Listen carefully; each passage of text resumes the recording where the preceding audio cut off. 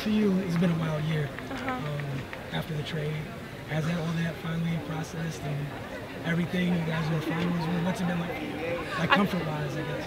Comfort-wise, I think it finalized when we got into the playoffs, you know, in the spot that we were getting into the playoffs. We were like 4th or 5th. No, we were 3rd, right? We were 3rd. And that's when it sunk in for me. When we were 3rd in the playoffs, I'm like, okay, we have a really good chance, you know, because moving from Dallas to here, I had never been that far, you know. And so, I mean, the transition has been crazy. The girls have welcomed me with open arms, and I'm just happy to be a part of this, honestly. All right, you guys faced a little bit of adversity in the last series. Yes. Were able to fight through it. Yes. This series, you guys are down 2. Right. What's the mindset, similar mindset, you know, with your backs against the wall? You know, I feel like if you put anybody with their back against the wall, your mindset is just to go out there and kill. You know, every possession is the last possession.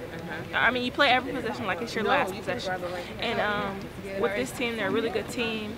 And like you saw the first game, you know, we kind of got blew out. We changed some things. We didn't shoot well. We shot 0 for 16 from the 3, and that's not like us. And we only lost by, what, 2-3 points.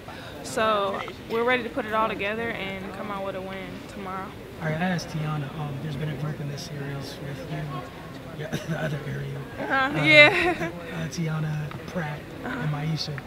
Why have you guys been, it's like a noticeable change as soon as you guys hit the floor. Why have you guys been able to change the flow of the game so much? I just feel like we just come off the bench, well, not but some of us come off the bench and we just know to bring some energy. You know, you need to give the starters a rest and time to rest so they can come back out and do their thing too. So it's all about give and take. It's a team effort.